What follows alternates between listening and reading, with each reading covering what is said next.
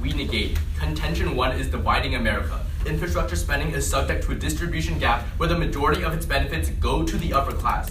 Emily Goff of the Institute for Economic Policy explains that powerful special interest groups have a huge sway on where and how infrastructure projects are implemented, making it nearly impossible for politicians to address real issues facing the poor. This is because, as John Ebenezer of Morehouse College writes, the entrenched structure of money in politics ensures that the government disregards low-income inner-city neighborhoods.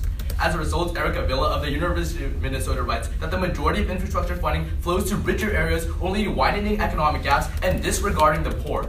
Anthony Randazzo of the Reason Foundation verifies that 85% of infrastructure grants go to counties with median incomes above the national average. Even when the poor are in the vicinity of infrastructure, its benefits are not long-lasting. New projects attract richer residents to neighborhoods, driving property values up and displacing the poor who cannot afford higher rent. Stephanie Pollock of Northeastern University confirms that in almost 90% of cases, increased public transportation investment, for example, increased housing costs at a rate faster than surrounding communities, pricing low-income people out of their neighborhood.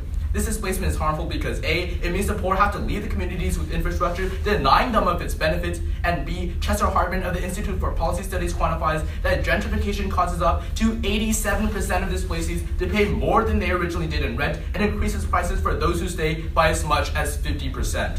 As long as the rich continue to be the primary beneficiaries of infrastructure, the gap only widens. Stefan Trendrosky of Seattle University quantifies that each 1 standard deviation increase in infrastructure investment increases income inequality by 8.5%.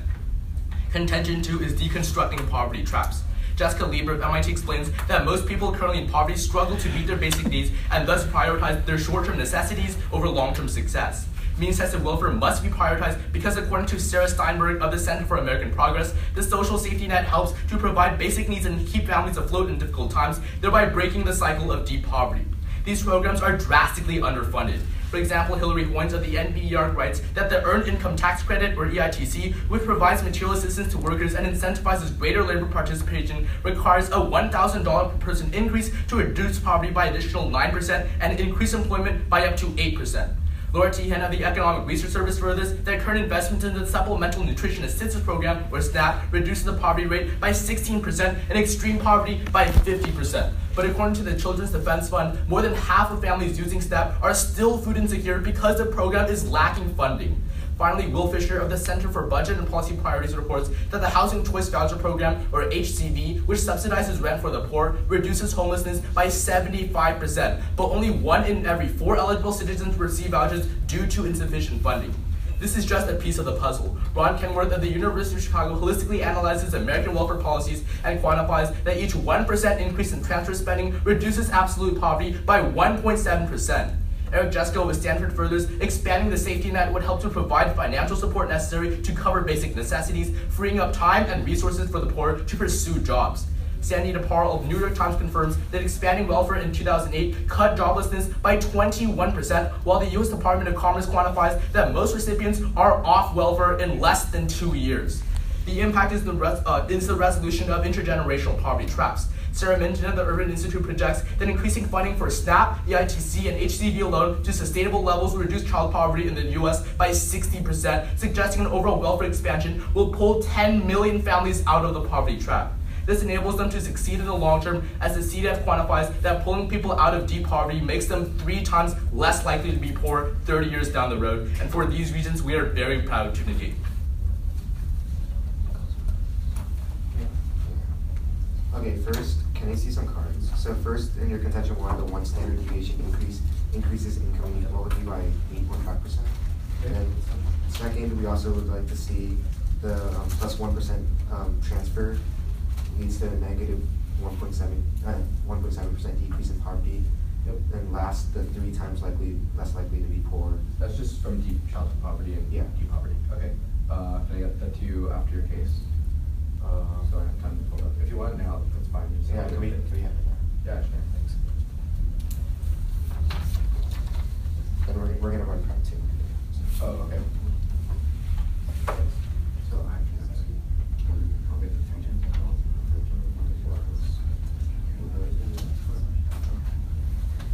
What was the second thing you asked for? the plus 1% transfer. Yeah, got it. So just go to Dropbox and the Maxis thing should be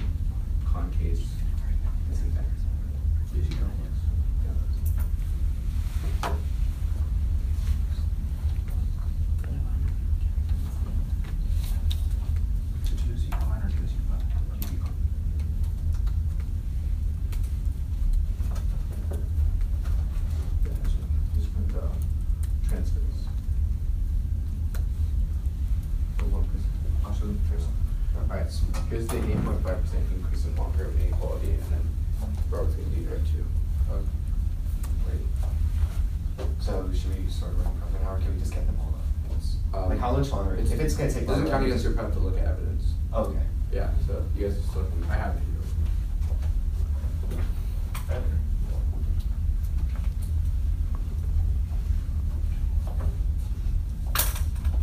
So this right here is 8.1. Yeah, by 8.45%. And this is 1 to 1.75%.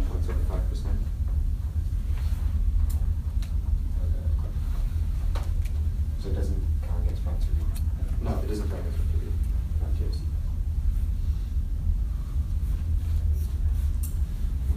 I'll get you the last thing on my laptop.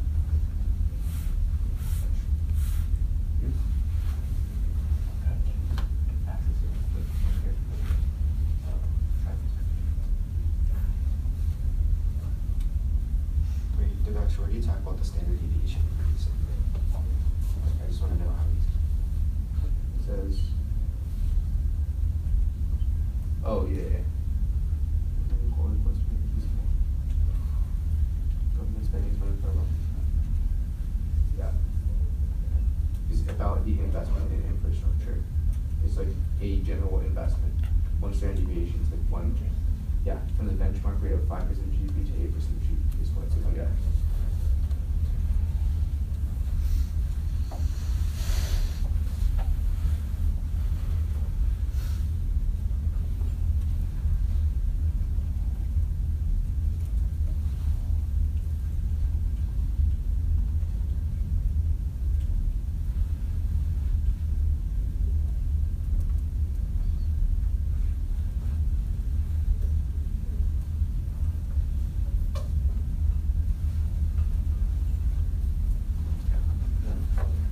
I'll get you in 3 times.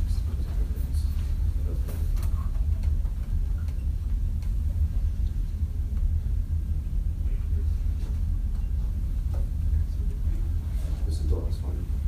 Child poverty facing international study.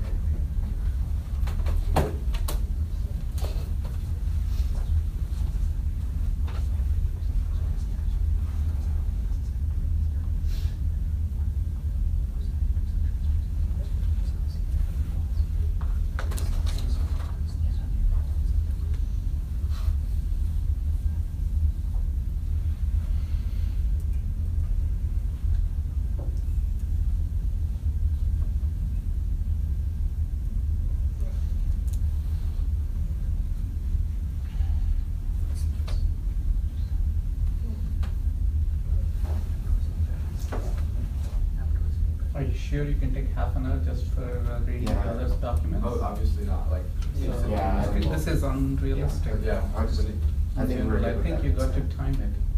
That's what I part thought of it was your- gonna be, yeah. By that, if We can time from now Yeah. on. Yeah, I thought that we were supposed to be timed, so I didn't know that. It's just like It should be reasonable timed. limits and stuff. Yeah, we'll just. Thank you. All right, Cody's ready to roll. Are you guys ready to roll? And my judge. We affirm contention 1 redistribution. Wallace Turnbull of Demos in 2015 writes that the U.S. financial sector is the largest contributor to income inequality. As big banks on Wall Street accumulate wealth, they do so without reinvesting into the economy, resulting in less opportunities and depressed wages for poor Americans. Infrastructure spending redistributes wealth in 2 ways. First, cutting dividend payments. Eric Pionin of the Fiscal Times in 2015 writes that currently, money for infrastructure spending comes from reducing the dividend payments that banks receive from holding shares of the Federal Reserve. Precedent proves this, as Ellen Brown of the Public Banking Institute in 2016 furthers that in its most recent infrastructure bill, Congress cut the amount of dividend payments that banks would receive and created $17 billion to put into the federal highway fund. This is critical because infrastructure spending redistributes wealth into infrastructure that serves lower income brackets. Second, increasing corporate burdens. Nick Timmerhouse of the Wall Street Journal in 2015 explains that while crafting budgets for 2016, Congress underscored the increasing importance of increasing taxes on corporations. The CEG in 2015 furthers that infrastructure spending is low right now because of an abundance of loopholes used by corporate lobbyists. Closing loopholes in the U.S. will generate $590 billion over the next decade and $90 billion every subsequent year, enough to put a fight against failing infrastructure. This spending helps the poor in 2 ways. First, transportation. Jillian White of The Atlantic in 2015 writes that transportation in poor communities suffer from constant breakdowns and long wait times. Unfortunately, The Economist in 2012 reports that we only appropriate 40% of the $255 billion needed to keep transportation in good condition. Wade Henderson of the LCCHR furthers that equitable transport transportation investments are required to level the jobs playing field for millions of low-income families, finding that each billion-dollar investment into transportation creates and supports 36,000 new jobs in the community. Sarah Kaufman in NYU in 2015 further said in New York, reducing transit time from 48 to 33 minutes opens up 527,000 more accessible jobs. Second, education. Jeffrey Vincent of UC Berkeley writes that public schools are an integral facet of public infrastructure in the U.S. Unfortunately, Chris Mott, the CBPP, finds that 2/3 of states have cut education funding, causing public schools to rely upon local taxes. Greg Duncan of UCI in 2011 writes that rich communities gaining access to quality education while the poor lose out as entrenched income inequality. However, Karabu Jackson of Northwestern University finds that increasing school spending significantly benefits the poor. He finds in a 40-year meta-analysis that increasing school funding by 20% increases future family income by 50% and decreases long-term poverty by 20%. Contention 2, foreign investment. Timo Henkel of Brookings in 2010 finds that sound infrastructure is critical for overseas investment. Unfortunately, since U.S. infrastructure quality has been neglected, the UN in 2015 writes that FDI inflows have fallen to only $86 billion, a third of our 2013 levels. Appealing infrastructure attracts foreign investment through lower production costs in new markets. Sasha Make of ISB in 2012 empirically shows that a 1 standard deviation increase in infrastructure increases FDI inflows by 52%. FDI curbs income inequality in 3 key ways. First, closing the skills gap. The UN in 2011 explains that FDI increases the skills of human capital.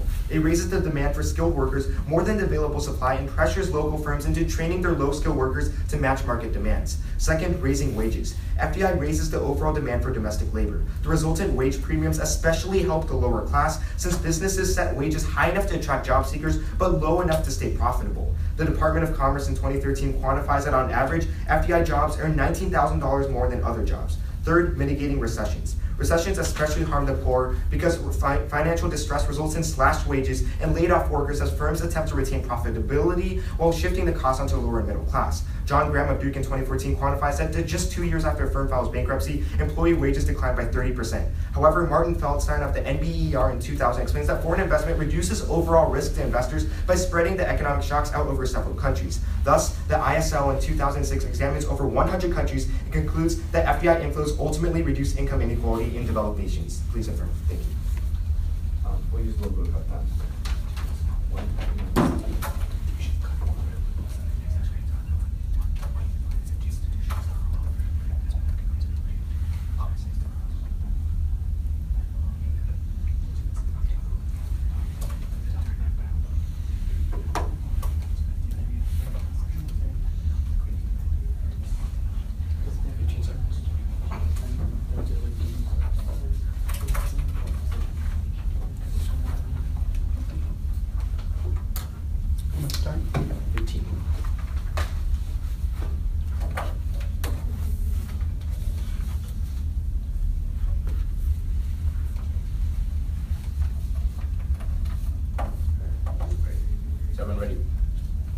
Since you just spoke on the first question, Go for it. so in a hypothetical scenario, if A causes B, do you prioritize A first because that has to be done first? Can you just explain it in the terms of the resolution? Okay, so if we have to have welfare before we have infrastructure, should we prioritize welfare first?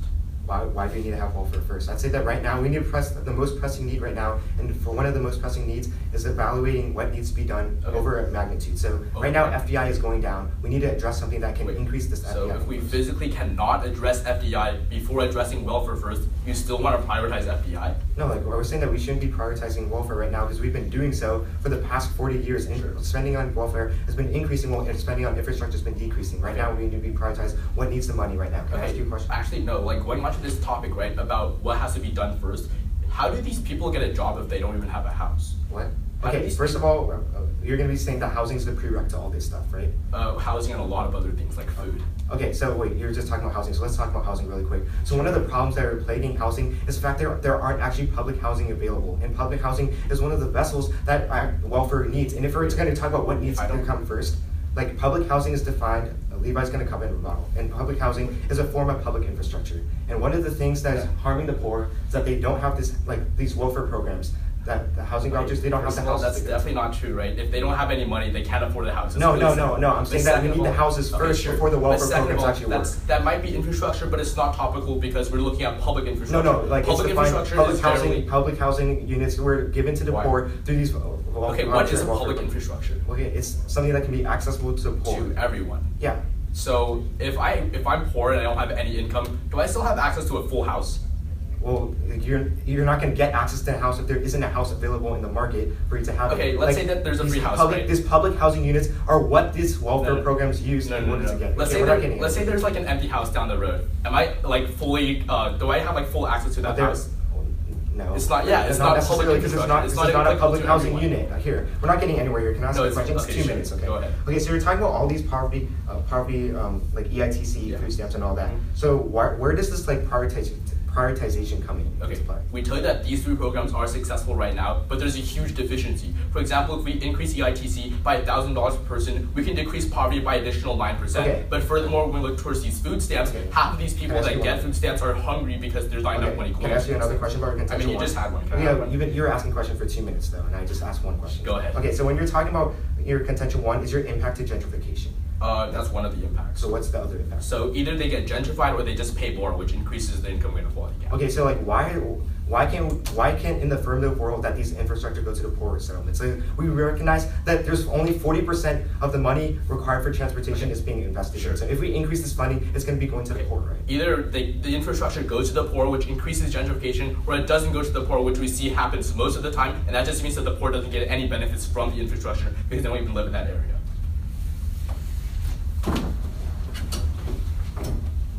Use a little bit of.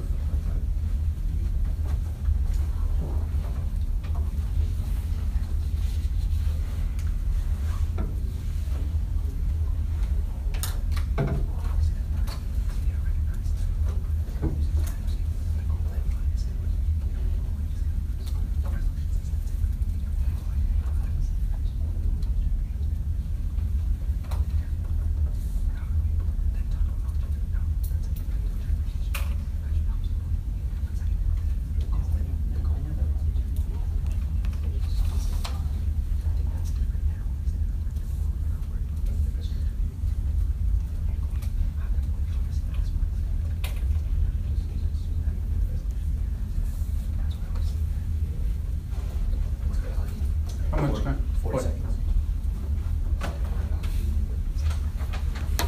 So total 55. Yeah. Alright, just give me like 5 more seconds. Good. Alright, that's good. Is everyone ready? So it's 5 more seconds. Yeah, so call it 1 minute. 1 minute. Alright, everyone's ready? We'll start time now.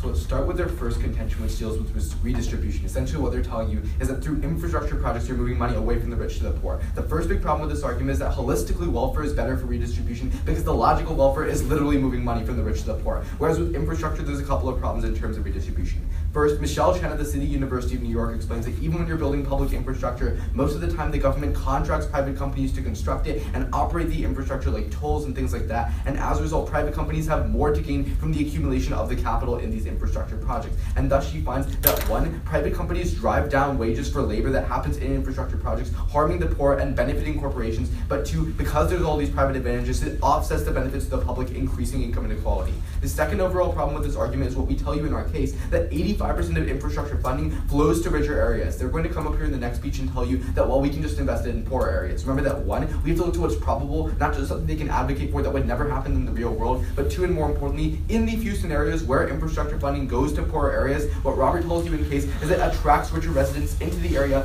increasing housing prices and pushing the poor out. So in both worlds, the poor don't really benefit. But with that in mind, go to their 2 specific forums. The first one they talk about is a decrease in dividends. Essentially, they say we should finance infrastructure by reducing these payments. The first big problem with this argument is that they give you no reason why you use this to finance infrastructure, but you couldn't use it to finance welfare. It's just not unique to the resolution. It's not an advantage of infrastructure, but rather the financing process. The second big problem comes from the Wall Street Journal, which finds that the majority of infrastructure funding that's currently on the table is coming from things like gas taxes and excise taxes, which raises the cost of goods that the poor rely on. These regressive taxes are bad and increase income inequality. According to Adele Morris at the Brookings Institution, gas taxes taxes hit the poor 5 times harder than they hit the rich. This is important because it means that 1, the majority of financing is going to be harming the poor, but 2, of the one kind of financing they talk about, it's not unique to infrastructure. Let's move to their second thing they talk about, which is closing corporate loopholes. Now this argument makes no sense entirely because what they're saying is we should close loopholes to save money and then we should use that money for infrastructure. That's not a benefit of infrastructure, that's the way you get to infrastructure. Again, you can use that money for welfare as well, it's not a unique advantage. Now let's move to their 2 unique advantages from infrastructure.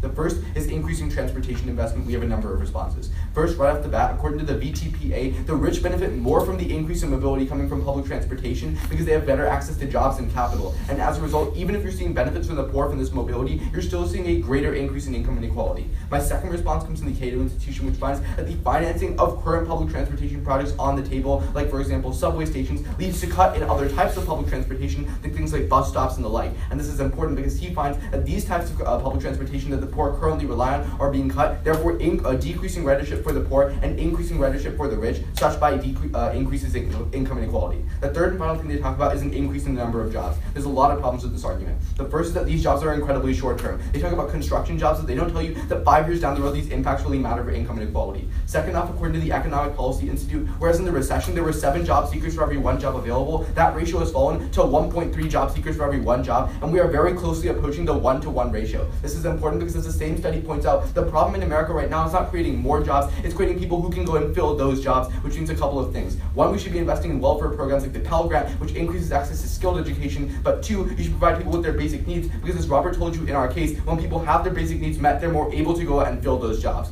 Then the second thing to talk about is funding schools, but according to the Social Infrastructure Fund, funding schools is not a form of public infrastructure because public infrastructure is very broadly defined as something that everyone can access. There's a class of infrastructure called social infrastructure, which is only accessed by certain subsets of people, like children who go to school and low-income people go to public housing development, so it's not topical. On their contention too about FDI, there's 2 big responses. The first is that there's no real big increase in FDI from fixing our infrastructure because according to the New York Times, America still has an abundance of FDI. They talk about an increase in stability, but it's not going to be major. But second, according to Chang of Stanford, because FDI helps private corporations more than it helps the poor, it increases income quality on net by 2%. That means that when you evaluate all of their impacts and ours, you're still seeing a net harm to society. I see your last card that says that FDI increases income inequality by 2%. Yeah.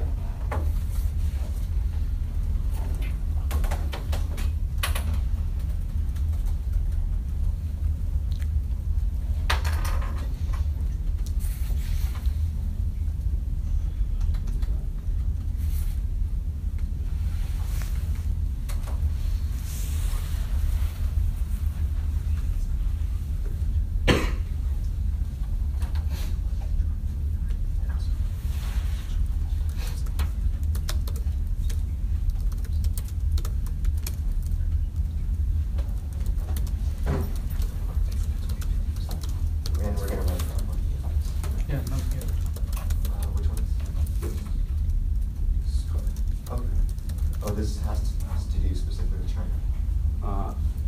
Regional split. Okay, yeah, that's good. No. Wait, what? That's what it says in the top of it. I'm not sure. It's a Cambridge study, but you can read Okay, it. okay, whatever. We're gonna I can pull up the full PDF.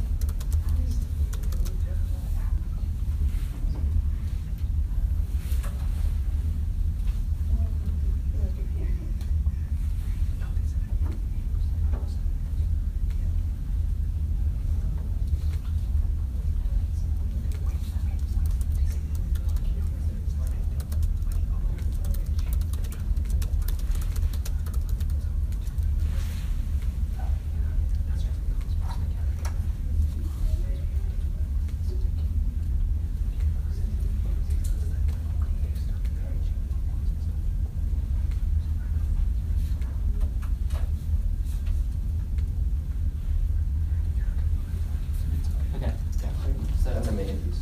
A minute, right? You don't need this one.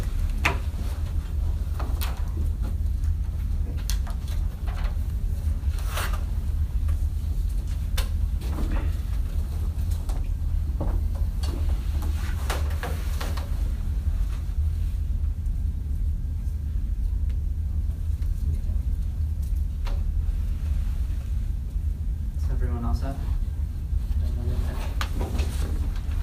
Okay, let's look at first what's most important in today's round. Recognize that currently welfare spending is on the incline while transportation spending is on the decline. According to the CBO, over the past 40 years, the percentage of GDP related to welfare spending has gone up 3%, while in the same time, the CBO further up from 2003 to 2014, spending on infrastructure has gone down 5%. That's key because Jeffrey Myron of the Cato Institute says that with welfare spending, there's a lot of overhead, and so welfare spending doesn't actually accomplish its goal. That's why it furthers that the benefits that my opponents are trying to talk about in welfare, the reason they haven't triggered yet is because welfare is incredibly inefficient and there's a lot of overhead and waste. At that point, make them prove that this will be a shift from the status quo in order to buy any of their impacts. First, let's go to their contention one. So first, they talk about transportation, right? But I have three responses. First, if they talk about gentrification, if they talk about that's happening in the status quo, that inherently means that transportation is occurring in lower income areas. So at that point, flow impacts of transportation will occur in low income areas. But second, remember the resolution is with the goal to alleviate income inequality. That's the shift. With the goal to alleviate income inequality, that's why the transportation will occur in lower income areas. But third, their Cato card says that when we open up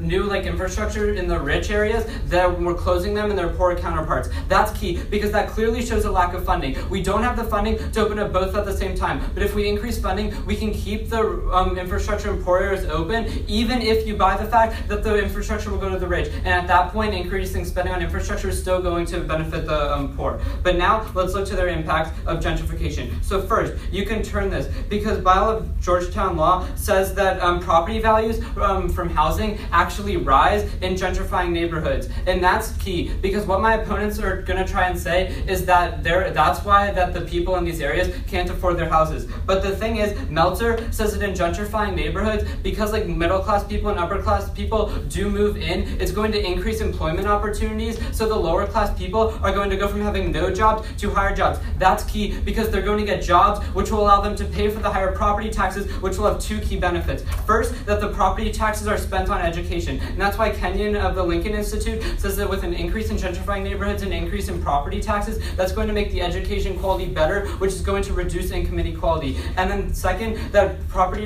that you can turn this because McKinnish of the MBER says that gentrification lowers racial inequality because more affluent people are going to move into these neighborhoods at the same time as the lower class people being able to stay, which will further reduce income inequality. So at that point, since I have no more impacts to their contention one, let's go to their contention two about the poverty trap. So first, let's talk about a specific card. Their card about Ken Worthy of UNC, which is their biggest card because it actually says that increased funding will eliminate income inequality. It says that it might. It doesn't actually show causality. But at that point, look to the overview, which says that it won't because of overhead and waste. Now let's look to their specific advocacies. First, the EITC. So Biggs of the National Affair says that the EITC actually is a poverty trap because the more income, lower income people get, the less they're going to receive of the EITC. That's key because it's going to decrease productivity and not allow people to get out of poverty. Now, let's look to SNAP. The CVPP explains that funding is increasing in the status quo for the SNAP and food stamp programs. That's key because the resolution says to prioritize. Why would we prioritize something that is increasing in the status quo? Make them show that we need to increase it even more than in the status quo to buy any of their impacts. And second, TN of UW says that the SNAP program actually increased funding by a lot after the recession, and right now less people are needing it, so there's actually a surplus of funding, so there's no reason to prioritize it. Then they talk about housing. But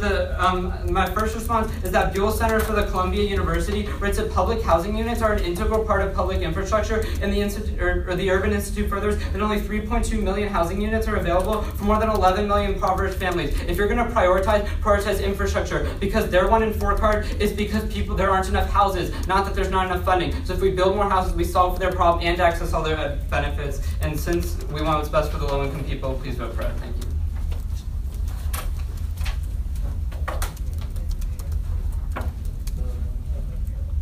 Okay, I'm ready whenever you are. Cool. So I want to ask you about something you said in your last speech. Okay. You said that there's 3.2 million public housing units for 11 million homeless people, right? Yeah, there was not enough housing units for the people in your Public housing units, not just housing units, period. There was less housing. That's Okay, the gist so- of the card. so So how about obviously, if this? we build more housing, then they're gonna have more housing. So how does the housing voucher work?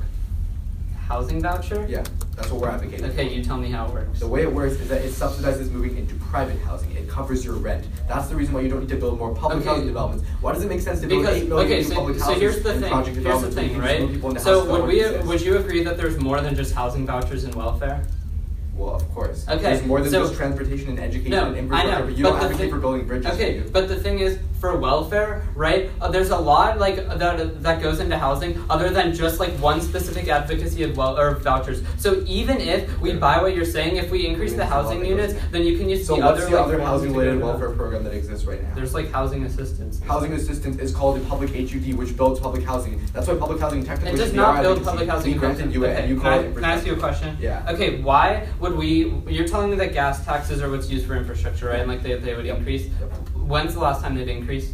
We have like evidence saying that like the majority of infrastructure bills right now rely on gas taxes. No. Okay, but here's the thing. Here's what's That's what happening you in said for your No, advocacy. here's the thing that's happening in Congress. Let me Yeah. explain. So gas taxes have been increased since 1993, and then people in Congress like have brought up first. They brought up gas taxes because that's what's used in the past. Nobody in Congress was ever able to agree on a way to increase gas taxes. Nobody like, in Congress was able to agree to pass any liberal policy because we have a Republican Can I finish, Congress. please? Because I'm gonna like Yeah. link that into our argument. So that's why you're saying the proposals have happened about the gas taxes in Congress. Proposals have happened, but they've Okay, gone nowhere. so So stop right then, there. no. So Okay. then what's happened is they shifted to dividend payments and corporate taxes, which is what we're telling So you about, really and that's what's actually Can I ask happened you- in the can I ask you, status like, a quo. quick question? Yeah, go for it. So you're saying that like the way our Congress wants to finance projects comes from these dividend taxes, corporate loopholes, right?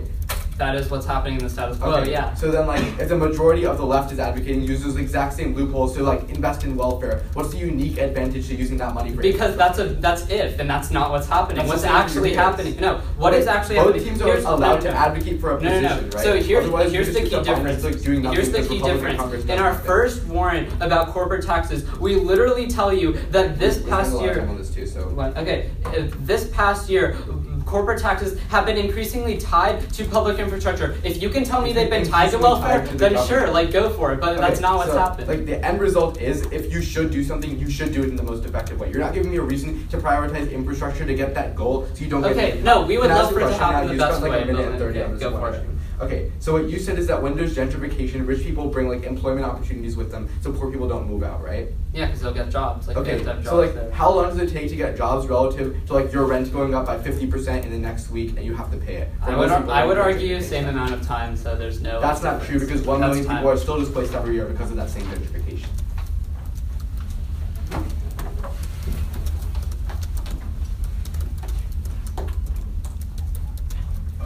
I'll be taking my cut. So we used a minute so far.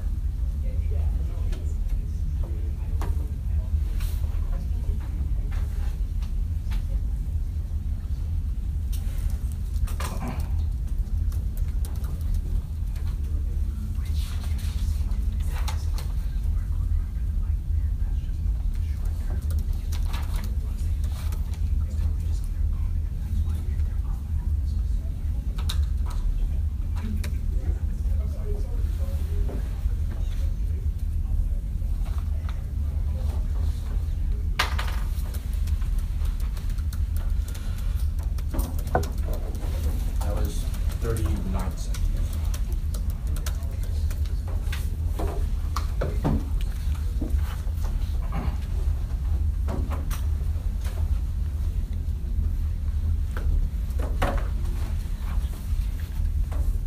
Alright, so the order is going to be a two-part overview, our voters, and then turns on their case. So with that being said, is everyone ready? Good. Alright. They drop Libra that says that people have to focus on the short-term impact before they look towards long-term jobs. Because the logic is really simple. You want food in the house before you can look for jobs, that goes drop. But second, they talk about how welfare spending has overhead, so it's not effective now. We tell you that right now, EITC increases employment, SNAP decreases poverty by 50%, and HCB decreases homelessness by 75%. It's working right now, but it's not as effective as it can be. So if it works right now, we can increase the spending to make it more effective in the future. But with that being said, go to our first argument about dividing America and gentrification. They said that it increases employment opportunities, but it's not true if they don't have a food or house. That's why we tell you that two things might happen. One, they stay in the area, and then Hartman tells you that people have to pay 50% more, which only increases inequality, or two, they're displaced and they no longer live in that area, which means that one, they don't have a home anymore, but two, they don't get any benefits from the infrastructure because they literally don't live in that area anymore. And that's why Chinwaski tells you that infrastructure spending increases inequality by 8.5%. That's the first statistic on inequality, and they never address it. But second, on deconstructing poverty traps, One, they tell you that on SNAP, there's no need to increase since it already benefited before. We completely agree that it decreased poverty before, but we also tell you that half of the families on SNAP is still food insecure because there's simply not enough funding. We can decrease poverty by increased funding on SNAP. That simply goes unaddressed. The second, on HCV, they tell you that we need to build more houses. But remember, we tell you that building more is going to be social infrastructure and not public infrastructure. But more importantly, they literally still cannot afford a house if they don't have any money. That's why you have to increase the short-term impacts of them having a house and them having an income before they can find a job. That's why Kenneth and Prepare tells you that first, the 1% increase in welfare increases 1.7, decrease 1% in poverty, and Propel tells you that we cut joblessness by 21%. Then Minton tells you that we decrease child poverty by 6%, and we can lift 10 million families out of poverty. That's going to be a direct link into income inequality. And the CDF tells you that these families are 3 times less likely to be in poverty 30 years down the road. So in the long term, we're eliminating poverty, and they're not. But quickly on their case, on redistribution, remember that private companies are always involved in the building of infrastructure, and they always benefit the rich. On transportation, again, the rich benefit a lot more from public transportation. On housing and schools and the FDI, the rich is going to be benefiting a lot more, and it's simply not public infrastructure, it's going to be social infrastructure, and that's why it should negate. We're going to run something.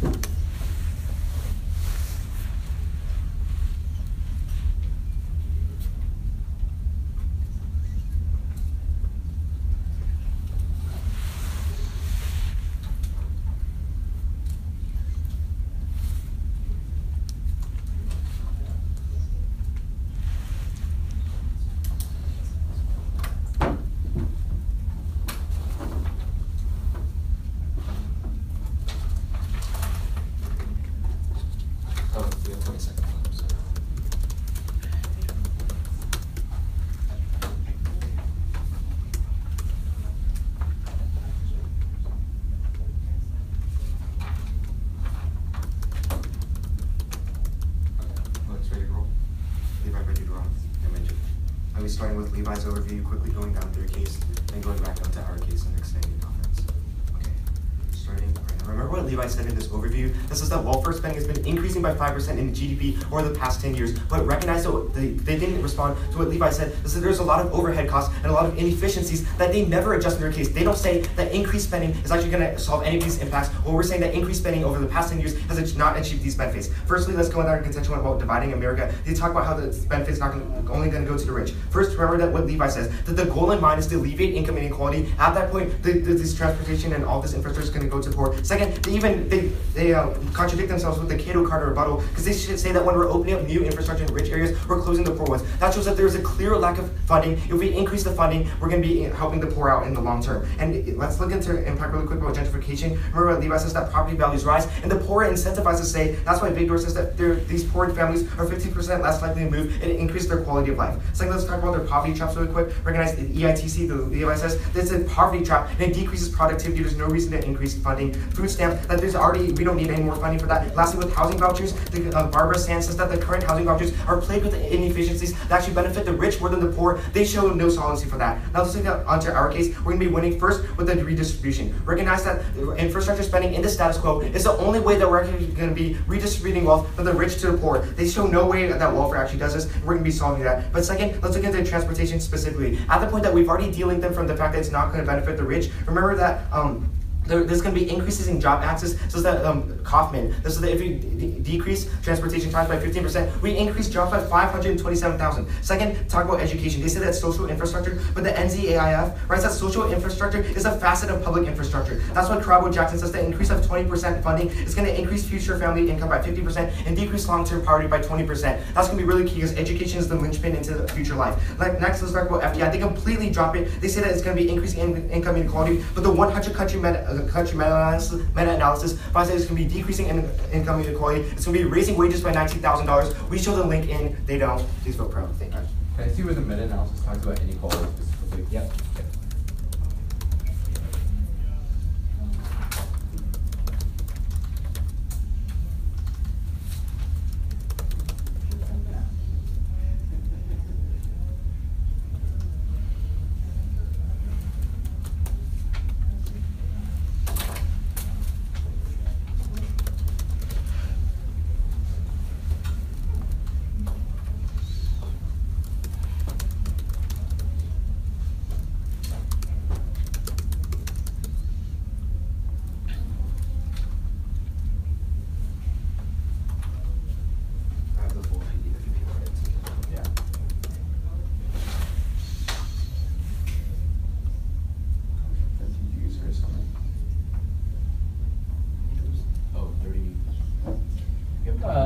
don't have to do this because the first time around they didn't. Yeah, yeah. So, Yeah, we're right. so this time around, that makes sense. Okay, we'll keep it short.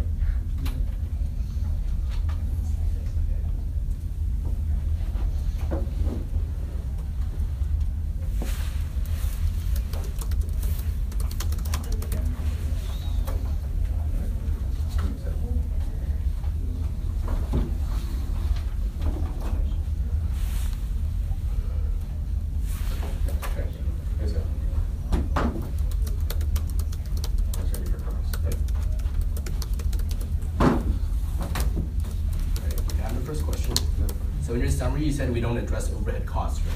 And the inefficiencies that affect the welfare That's system. the first thing I address, and I tell you that they're working right now, but the problem is it's not effective because of the lack of funding. Wait, Which how does breaking that- down How is there can be a more? lot How is effective. there more overhead and waste because of a lack of funding? Okay, that's not the argument we're making. You guys said that because of overhead, there's no statistical benefit of welfare. Robert came up and read you a bunch of statistics that we read you in our case, and you never addressed. So about you're how telling welfare us is that while there's a ton of welfare and waste, there's still benefits. Like there might be overhead, but if we still every government benefit. project has waste. We live in the United Okay, States. yeah, but Everyone like, in this room knows specifically that. about housing vouchers, the Barbara Stand finds that this is one of the programs with the most inefficiencies because there's these the criteria they have for like these housing vouchers Yeah. actually benefit the rich and like Okay, middle so income people. Robert actually said this in our case. He said that because of a lack of funding, we've made the requirements more strict, so only 1 in 4 Wait, people like, can no, be like, eligible it's for not it. that it's strict. It's like even more broad now, and it's encompassing people that aren't poor. If you can like, tell me it's that a saying- lack of funding has I can made show housing you. vouchers more broad program. No, I'm saying that there's would be kind of inefficiencies hard to- in place. We're not saying it's a cause of Okay, lack there of might be funding. We're inefficiencies, saying that right now right? it's not something we need to prioritize right Here's now. this, like, let's simplify the round, right? Like a lot of talk about very small aspects of the resolution.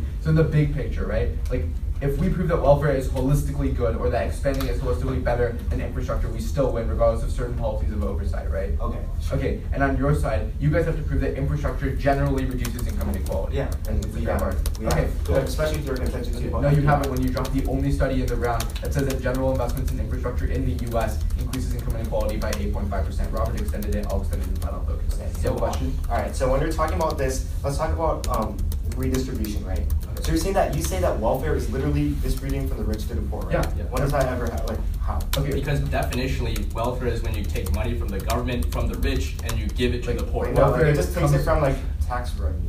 Yeah, welfare is funded through progressive taxes. It would be antithetical to finance welfare through a tax that hits the poor, because then they're being hit by the exact same thing they're getting, right? The reason you have welfare is to shift the equilibrium away from the rich and And like towards the poor. has that been working at all? I mean, yeah, Yeah. through every single statistic on a reduction. No, like seriously, we want how these spending works. I mean, it's a warrant that feeds into the bigger statistics that we read you. Okay. We can't like isolate for the specific effect of the progressive taxes themselves, but we can isolate for the effect of welfare. That's something you guys don't do for. Okay, let's talk about. Can I ask you that question? You guys have a question. So let's talk about gentrification, right? So why if the poor are incentivized to stay in like this really nice city after gentrification, they don't have enough money to stay there. No, but Okay, so they still stay there. here's the thing, right? Yeah. So they do have enough money because we tell you that employment is going to increase. And here's the thing, you're only Construction jobs? Wait, okay, Oh, so no, I you're talking can about like you just said in gentrifying neighborhoods, and in gentrifying neighborhoods, there's going to be like more middle class and affluent people that are going to come in, which Yeah, is and obviously push going poor to people out. No, So- they're not pushing people out because the people are going to be able to pay for their Yeah. property Yeah, taxes first because one, they will have employment where Bigger they says did that so before. what poor Robert people are pointed out is 50% less likely to move out of Robert read gentrified because the overall cost of living for these people increases by 50%. No, You like, never addressed but that. Levi says in rebuttal that it's mitigated and even completely mitigated by the fact that they're getting more employment opportunities and better living conditions.